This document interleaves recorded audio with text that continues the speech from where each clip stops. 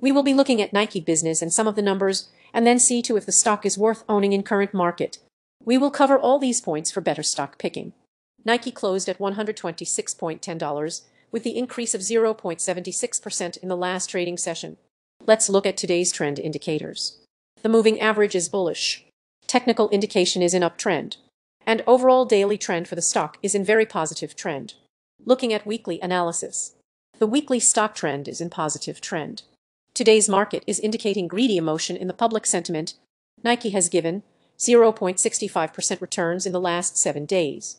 Now let's have a look at simple moving average data. 5-day average for Nike is moving with 123 towards bullish indication. Let's have a quick glance at fundamentals. Recent quarterly revenue of Nike is $13,315 million. The profits are $1,331 million. The current equity to debt number is 0.62. To see today's buy or sell decision of this stock, we will use the buy-sell indicator web page.